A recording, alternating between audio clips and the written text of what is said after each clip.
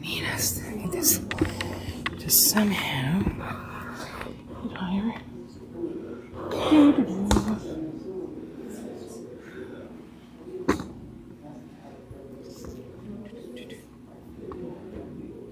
Okay. Let's be a little bit higher if I can get it.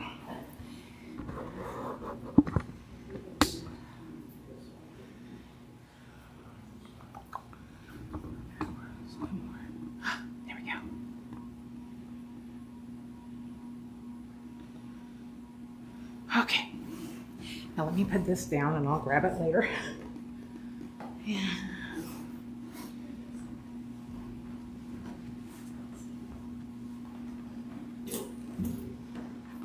Okay, good morning. Good morning. Hello everybody, and hello folks who are online with us. Little technical problems this morning. This is, like I said, plan C, I guess we're up to now, trying to get online, and we're working on it. There's something with the camera that just does not want to talk to any of our staff. So we're back on Mevo. So sorry guys, you're not going to see the captions at the bottom where you can easily read them. It's on the screen. So hopefully that works. Some announcements to share as we gather this morning. It is the 7th Sunday after Pentecost. We have a bunch of stuff coming up in the next few weeks.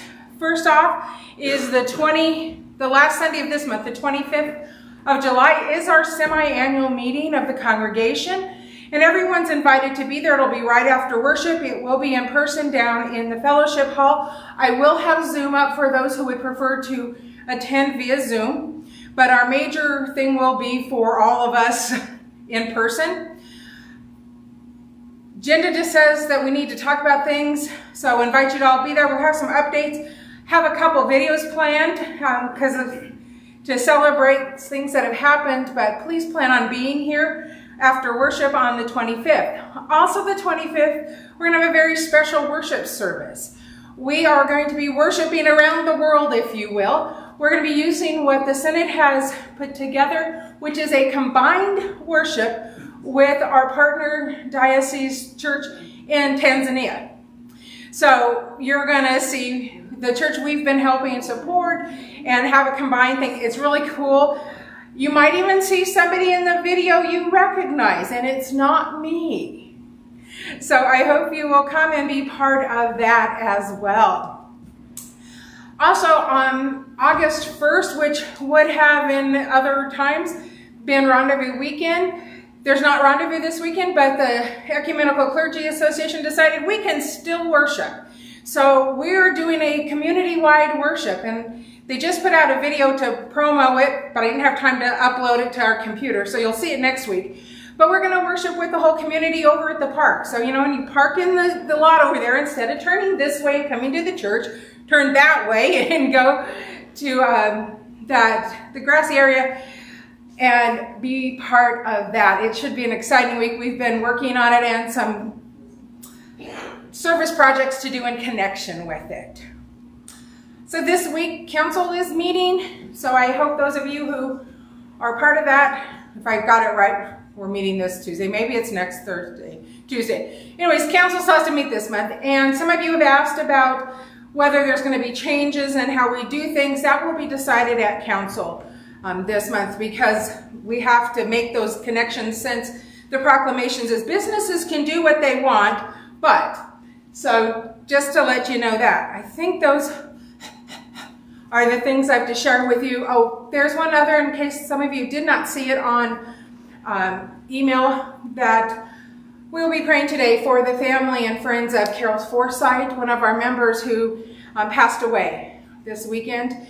She has been in the memory care unit at, is it Takeo? Is that how you pronounce it? Tico. Tico, thank you. So you all know that. And you know, Chester, her son, kept trying to find a way to get her back closer here, and it just never worked out. So I will be celebrating her life, but please keep Chester and the rest of the family in your prayers. Okay, enough run of the mouth. Are there things, though, that you all would like to share as we gather this morning? Well, then I would invite you, if you are, as you are able, to stand as we join in the confession and forgiveness.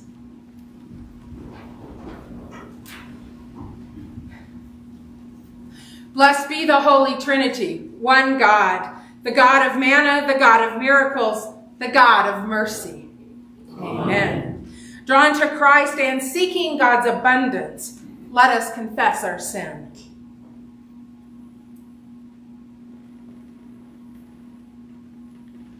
God, our provider, help us. It is hard to believe there is enough to share. We question your ways when they differ from the ways of the world in which you live. We turn to our own understanding rather than trusting in you. We take offense at your teachings and your ways. Turn us again to you. Where else can we turn? Share with us the words of eternal life and feed us for the life of the world. Amen. Beloved people of God, in Jesus, the manna from heaven, you are fed and nourished. By Jesus, the worker of miracles, there is always more than enough. Through Jesus, the bread of life, you are shown God's mercy. You are forgiven and loved into abundant life. Amen. I'm going to invite the congregation who is here to be seated and have some time with our kids who, although we don't have some here, maybe we have some online, and I invite us to take just a couple minutes with you all. But I need some help. And that means some of you here, someone here is going to have to help me this morning since I don't have any kids. Oh, okay, Vicki, come here. Come up here and help me. Should I sit here? You can just stand kind of right here because that's only focusing about right here. Oh, come get in the picture at least. Okay, so does anybody think, what I needed was somebody 6 foot tall. Did I get somebody 6 foot tall? Are you sure? What do you all think? Did I pick somebody who's 6 foot tall? Well, I don't know. I brought a measuring stick to see if she is 6 foot tall.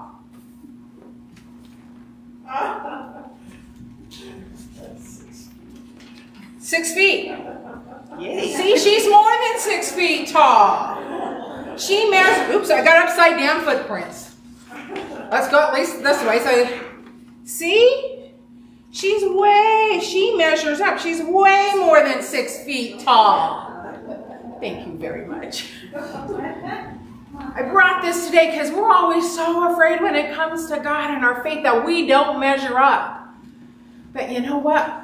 In Jesus, we do. We're going to hear some lessons today that talk about people and how they decide whether or not they measure up. And I want all of us to remember that God uses a different measuring stick than we. And in our baptism, and because we believe and because of Jesus Christ and his death and resurrection, we measure up because of God's grace and mercy and forgiveness. So I'm going to keep my pictures. And when I forget that I don't measure up, I say, Christ, help me. And then I'll remember that in him I do. And so do you. So let's pray. Jesus, thank you for loving us and for forgiving us, for taking our sins away and helping us to live differently. When we doubt that, help us turn back to you, that we might live and be excited and share that glory with everybody. Thank you, Jesus. We pray in your name. Amen. I invite us to stand as you are able, and we join in the beginning hymn.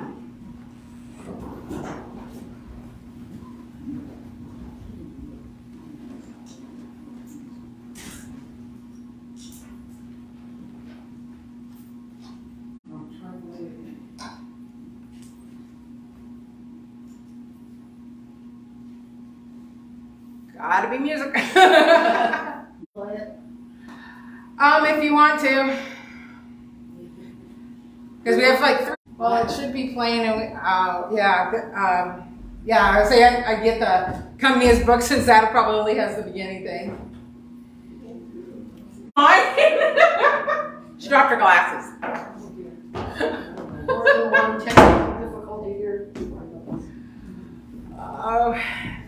It's number 618. Got it.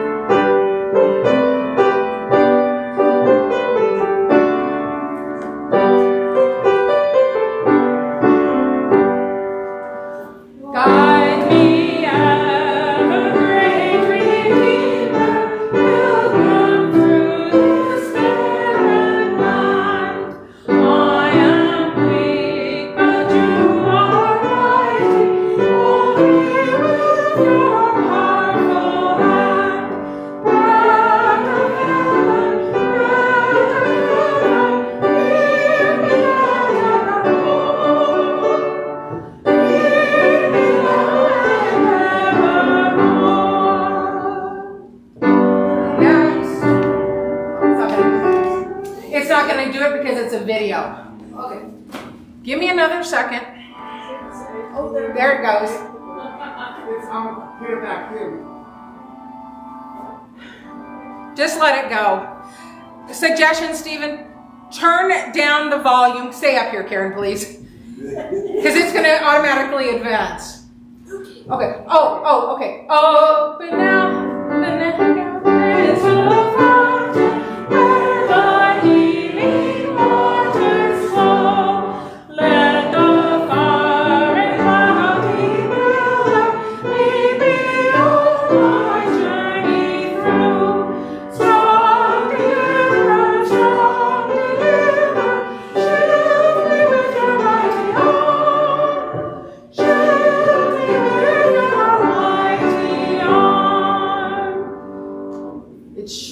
Now. Nah. Okay. Grab a book. 6:18. And you're on to verse 3.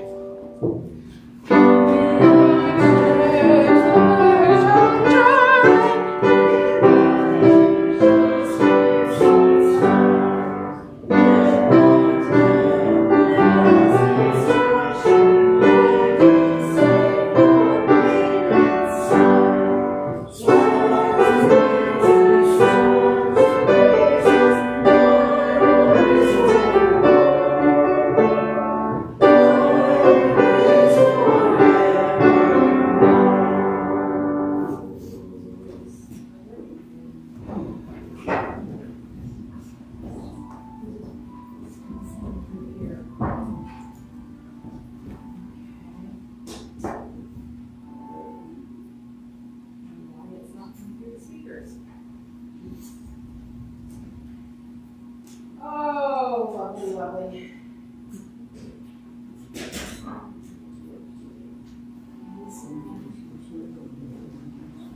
Okay. Yeah. Turn to hymn number 886, which is over 1,000 tons. And we'll see how that goes. The grace of our Lord Jesus. Let me do this, or at least have that. The grace of our Lord Jesus Christ, the love of God, and the communion of the Holy Spirit be with you all. And also with you. Okay, we're going to sing together over 1,000 tons.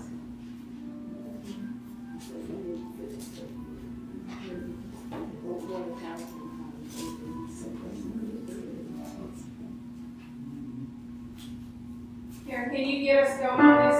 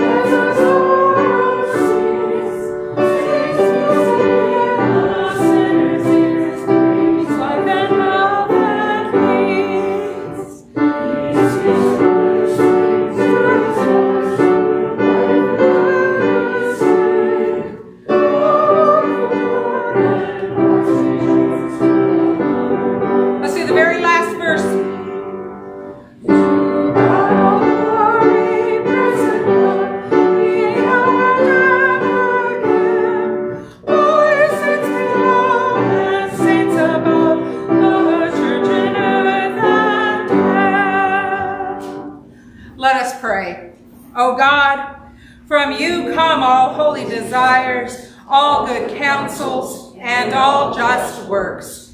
Give to us, your servants, that peace which the world cannot give, that our hearts may be set to obey your commandments, and also that we, being defended from the fear of our enemies, may live in peace and quietness. Through Jesus Christ, our Savior and Lord.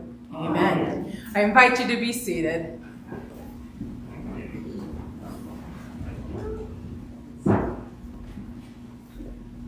Well, good morning, and I hope we have no technical difficulties here. I'll see if I can read without interrupting. All right, we're looking at Amos 7:15, and Amos is speaking.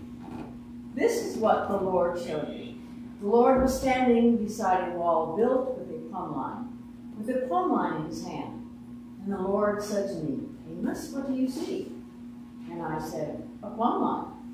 The Lord said, see, I am setting a plumb line in the midst of my people Israel.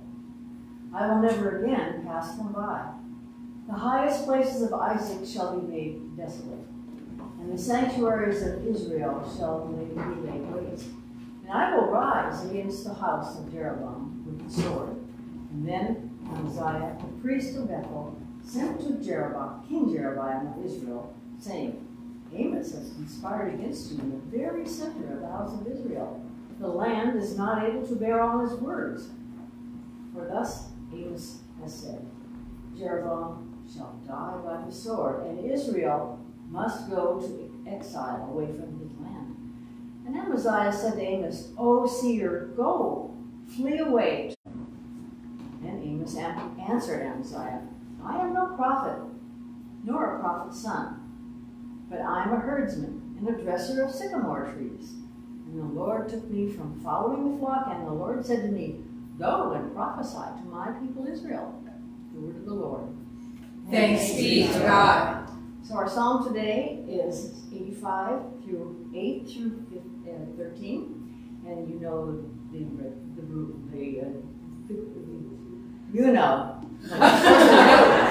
people, and to those who turn their hearts to you. Truly your salvation is very near to those who fear you, that your glory may dwell in our land. Steadfast love and faithfulness have met together. Righteousness and peace have kissed each other. Faithfulness shall spring up from the earth, and righteousness shall look down from heaven. The Lord will indeed grant prosperity, and our land will yield its increase. Righteousness shall go before the Lord, and shall prepare for God a pathway. Here ended the psalm for today.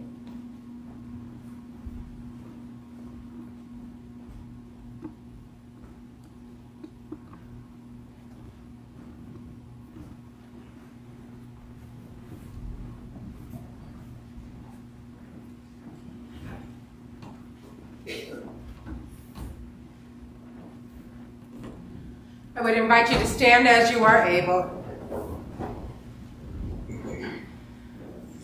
The Holy Gospel according to St. Mark, the 6th chapter. Glory to you, O Lord. Okay, I lost part of my mic. King Herod heard of the disciples preaching, for Jesus' name had become known. Some were saying, John the Baptizer has been raised from the dead, and for this reason these powers are at work in him. Whom I beheaded has been raised. For Herod himself had sent men who arrested John, bound him, and put him in prison on account of Herodias, his brother Philip's wife, because Herod had married her. For John had been telling Herod, it is not lawful for you to have your brother's wife. And Herodias had a grudge against him and wanted to kill him, but she could not, for Herod feared John, knowing that he was a righteous and holy man, and he protected him. When he heard him, he was greatly perplexed, and yet he liked to listen to him. But an opportunity came when Herod, on his birthday, gave a banquet for his courtiers and officers and for the leaders of Galilee. When his daughter Herodias came in and danced, she pleased Herod and his guests. And the king said to the girl, "Ask me for whatever you wish, and I will give it to you." And he solemnly swore to her, "Whatever you ask, I will give you, even half of my kingdom." She went out and said to her mother, "What should I ask for?" She replied, "The head of John the Baptizer." Immediately she rushed back to the king and requested, "I want you to give me at once the head of John the Baptist on a platter." The king was deeply grieved. Yet, out of regard for his oath and for his guests, he did not want to refuse her. Immediately the king sent a soldier of the guards and orders to bring John's head. And he went and beheaded him in the prison, brought his head on a platter, and gave it to the girl. The girl gave it to her mother. When his disciples heard about it, they came and took his body and laid it in a tomb. The Gospel of our Lord. Praise to you, O Christ. I invite you to be seated.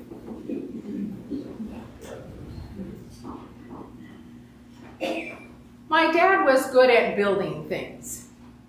Now, he wasn't a professional carpenter or an artist or a sculptor. He liked making things out of odd stuff.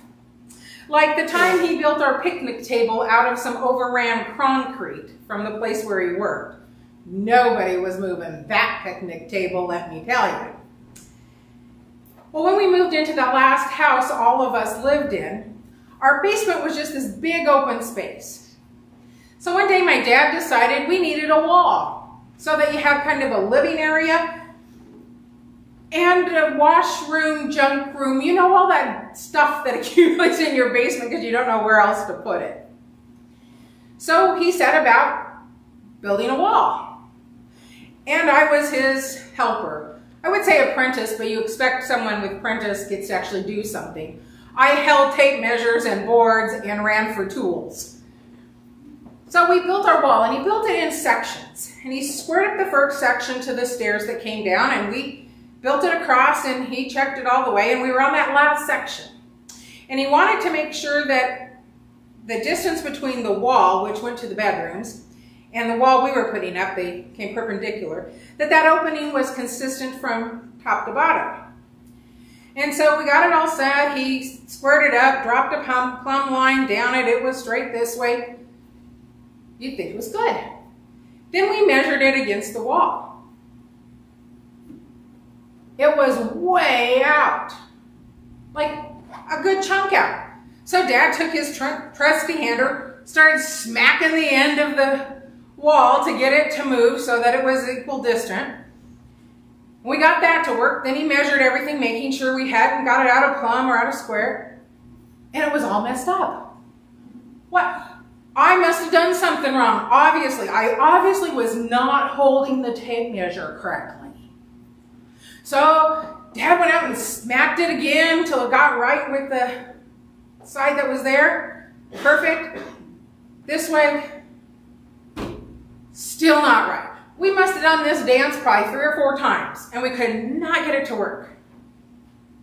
Finally, Dad thought, well, let's look at the wall that was already there. And what he realized was that when they put the bedroom door on that bedroom, whoever did it didn't really obviously care because it jutted out.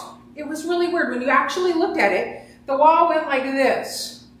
And there was like 2 inches at the bottom that was out in the middle of the walkway. No wonder we weren't going to get it all to work.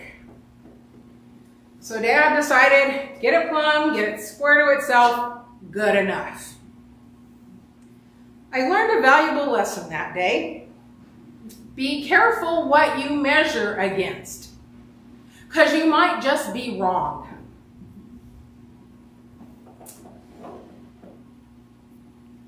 Sounds a lot like what God is trying to do in that Old Testament lesson from Amos today.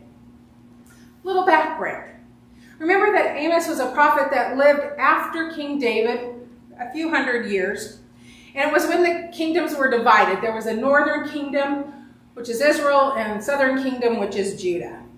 And in the northern kingdom of Israel, as you would expect, the worship center and the capital was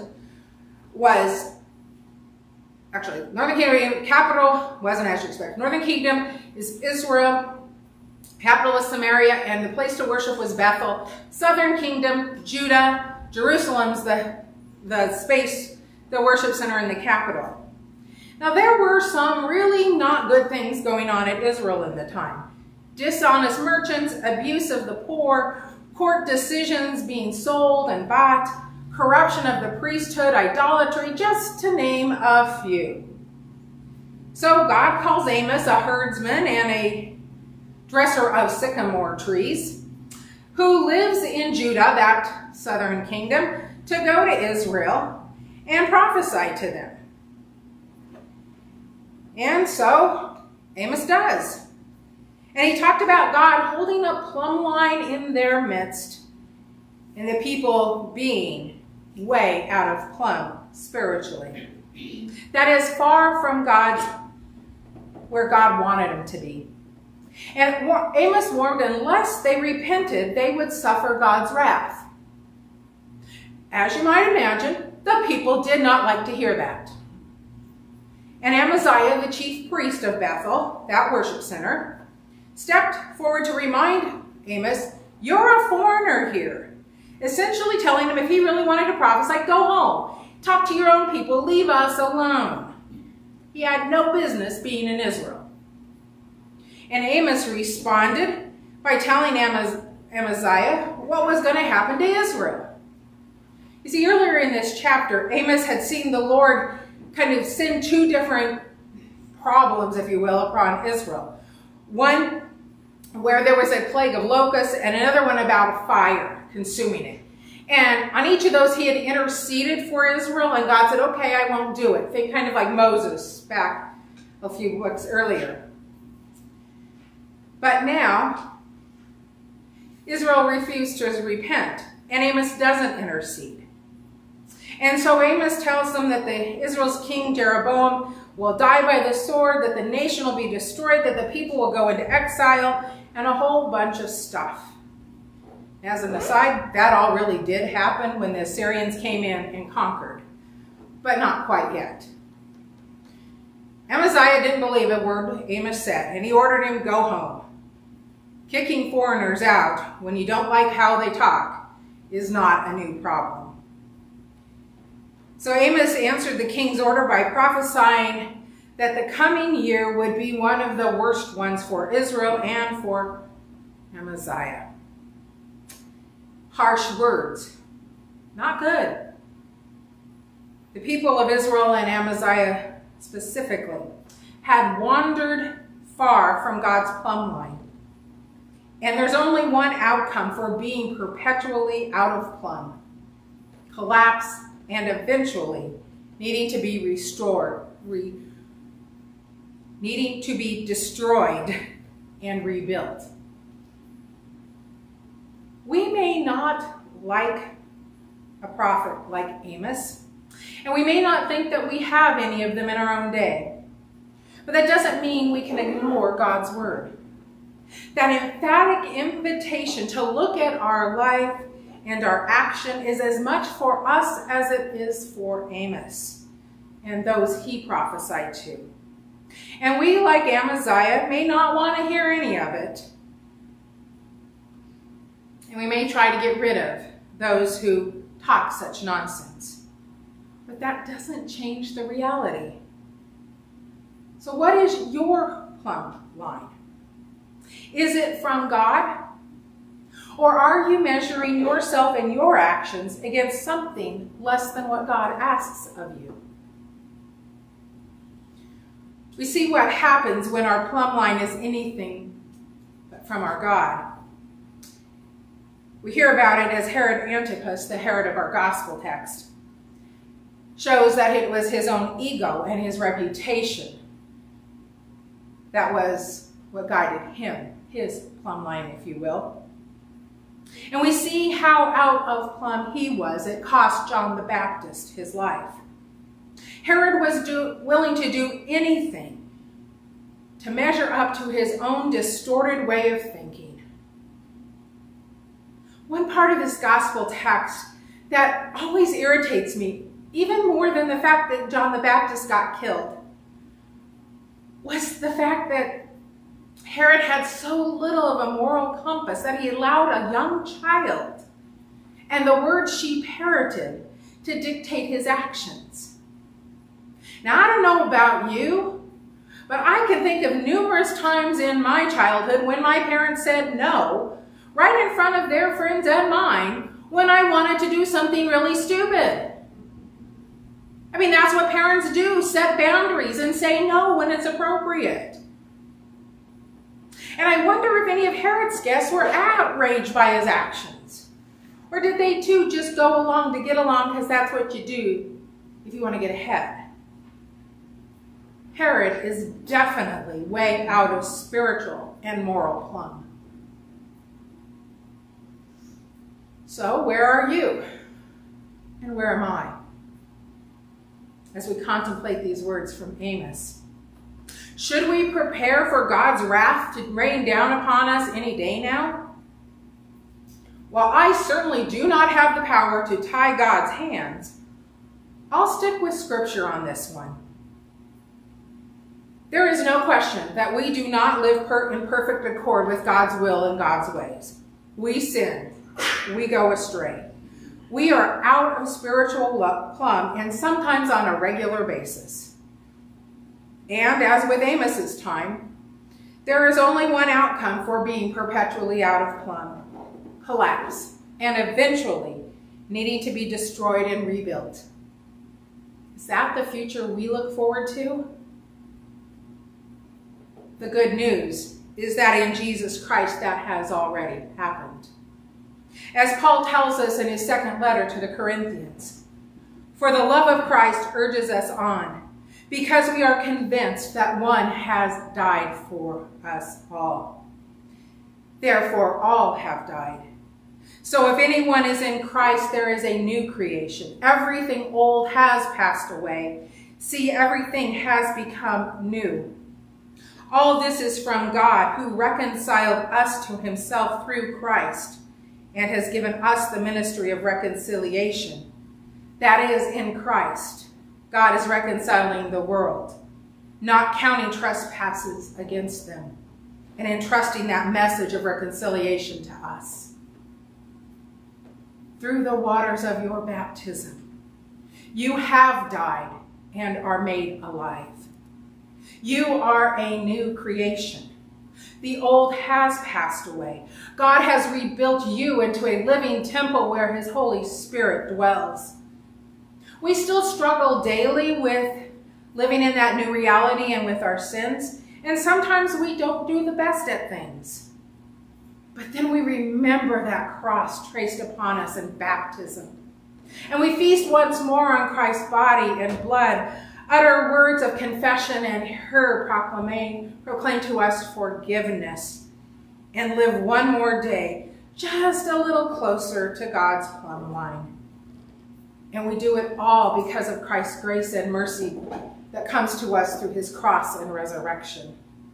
And with that assurance, we live not in fear, but in fellowship, and proclaim that message of reconciliation given us. I lived in one of those basement bedrooms, we had two, and saw that wall every day while I was in high school. And I remembered what happened when we tried to put it up. And I was so glad that Dad and I figured out the problem. Each day I live in the reality of my baptism. And I ask God to help and guide me as I want to walk just a little closer to God's plumb line. And I know that God measures me in a way that I don't. So how about you? How's your days going? I invite you to pray with me. Holy God, your words reach beyond time and meet us where we live. Sometimes we don't want to hear what you have to say. It hits too close to home. We forget that we are created in your image and made for good works that continue your reconciliation. When we wander far from your ways, move us back to you. Show us how to live in your promises and not be controlled by promises we cannot or at least should not have ever made. Remind us that through the challenges, we are still new creations in Christ.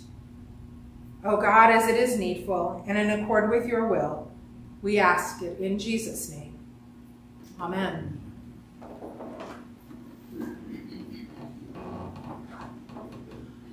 Okay, you're going to need your books again because it's still not going to work.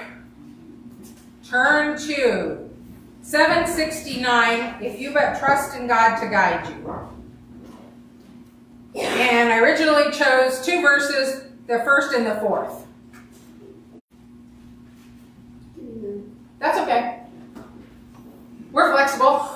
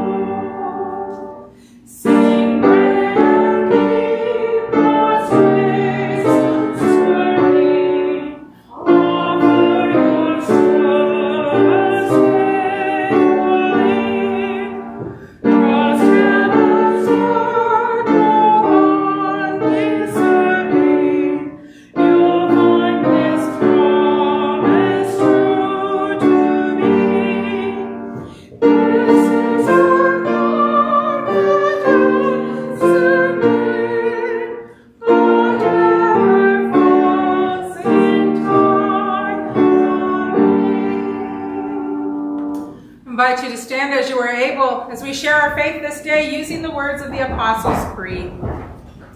I believe in God the Father Almighty, creator of heaven and earth. I believe in Jesus Christ, God's only Son, our Lord, who was conceived by the Holy Spirit, born of the Virgin Mary, suffered under Pontius Pilate, was crucified, died, and was buried. He descended to the dead.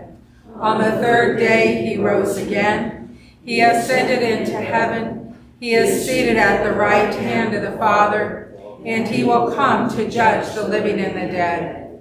I believe in the Holy Spirit, the Holy Catholic Church, the communion of saints, the forgiveness of sins, the resurrection of the body, and the life everlasting. Amen. Let us now come before our God in prayer.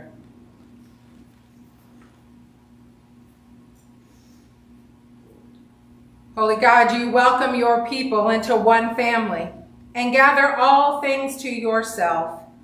Bestow your grace upon your beloved church, lavish your wisdom upon us, and redeem us from our faults, that by our witness you might be glorified. Lord, in your mercy, hear our prayer. Awesome Creator, you steadfastly tend to the smallest of seeds and the mightiest of sycamore trees. Spring up green growth from the earth, nourish the growth of fruit, grain, and other crops. Bless the work of farmers and laborers. We pray for healing for our parched lands and dryness to the ones overcome by water. Lord, in your mercy, hear our prayer. God of the oppressed, turn the ears of those who are in power to the voices of prophets in our day. Protect those who speak difficult truths when it is risky to do so. Lord, in your mercy, Hear our prayer. God of strength, you are near to those who endure difficulty. Comfort all who are survivors of violence. Guard the refugee and immigrant. Protect victims of prejudice and discrimination. Bring healing and wholeness to all who suffer. Especially this day, we remember in prayer the family and friends of Carol Forsyth. We pray for Marty, John, and Mary, for Verna, Charlene, and Joyce, for John, Judy, and Anne, and for all on our hearts. Lord, in your mercy, Hear our prayer. God of love, we pray for this holy house and all those who worship with us. We pray especially for those whose efforts behind the scenes often go unnoticed, for our custodian and those who care for our building, for our office staff and the council members, for worship assistants and our tech crew, and for all our volunteers who give so freely of themselves. Lord, in your mercy, Hear our prayer. we lift our prayers to you, O God, trusting in your abiding grace. Amen. The peace of Christ be with you always. And also with you. I invite you to share a sign of peace in a way you and the other person are most comfortable.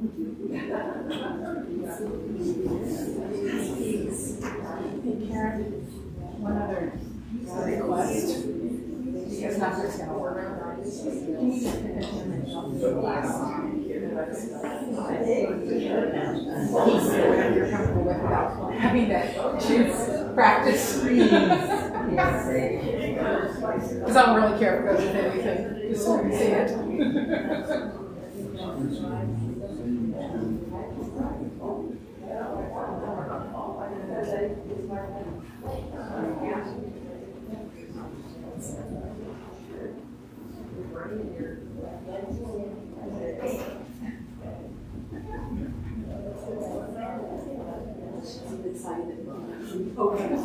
What number is it? 656. Thank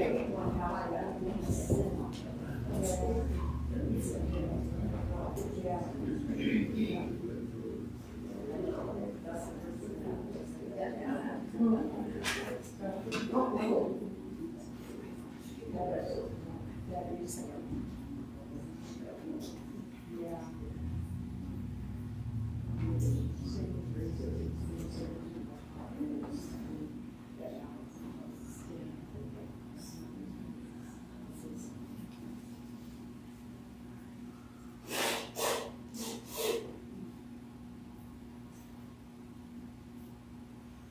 I would invite you to stand as you are able. Let us pray. Jesus, bread of life, you have set this table with your very self and called us to the feast of plenty. Gather what has been sown among us and strengthen us in this meal. Make us to be what we receive here, your body for the life of the world. Amen. The Lord be with you. And also with you. Lift up your hearts. We lift them to the Lord. Let us give thanks to the Lord our God. It is right to give God thanks and praise. It was in the night in which he was betrayed that our Lord Jesus took bread, broke it and gave it to his disciples, saying, "Take and eat, this is my body, given for you. Do this for the remembrance of me." And again after supper he took the cup, gave thanks, and gave it for all to drink, saying, "This cup is the new covenant in my blood, shed for you and for all people, for the forgiveness of sin. Do this for the remembrance of me." Lord, remember us in your kingdom and teach us to pray. Our Father, who art in heaven, hallowed be thy name. Thy kingdom come, thy will be done, on earth as it is in heaven. Give us this day our daily bread, and forgive us our trespasses, as we forgive those who trespass against us. And lead us not into temptation, but deliver us from evil. For thine is the kingdom, and the power, and the glory, forever and ever. Amen. The things of God for the gathered people of God. Come, taste and see that the Lord is good. Invite congregation to be seated. Would ask you once again to come through the center aisle and to pick up elements. And then put your empties in the baskets as you return. We would normally have music, but we won't, so sing your favorite song in your head as you commune.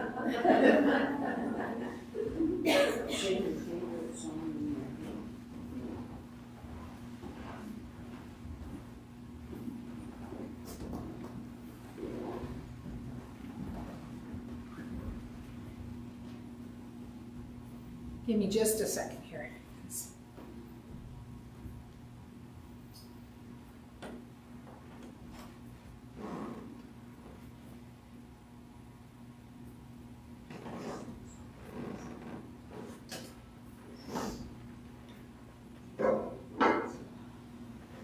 Something down here.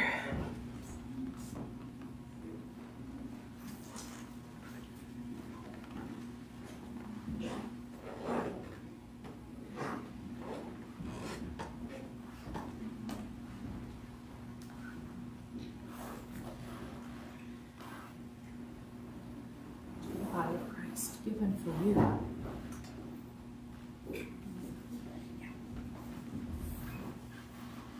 Body of Christ given for you.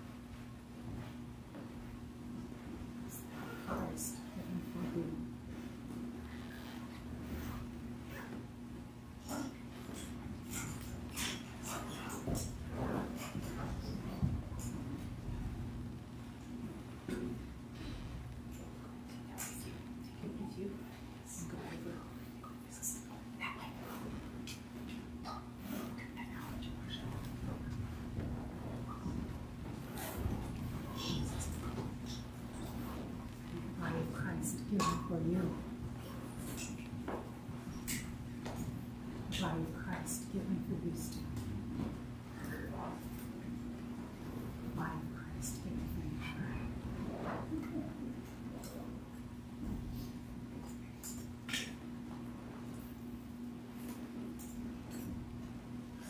of Christ given for you. The body of Christ given for you.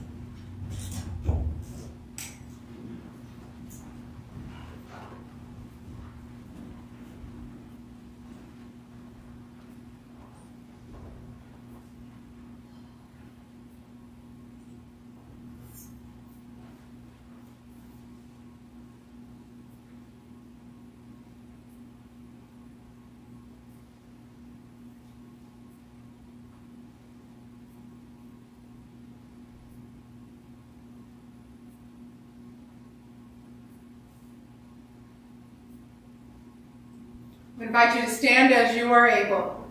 The body and blood of our Lord Jesus Christ strengthen you and keep you in his grace. Amen. Let us pray. Jesus, bread of life, we have received from your table more than we could ever ask. As you have nourished us in this meal, now strengthen us to love the world with your own life. In your name we pray. Amen.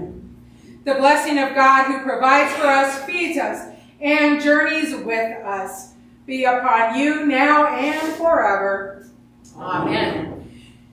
Mr. Karen has agreed to play one more song for us, so grab that red book in front of you, turn to 656, which is Blessed Be the Tie.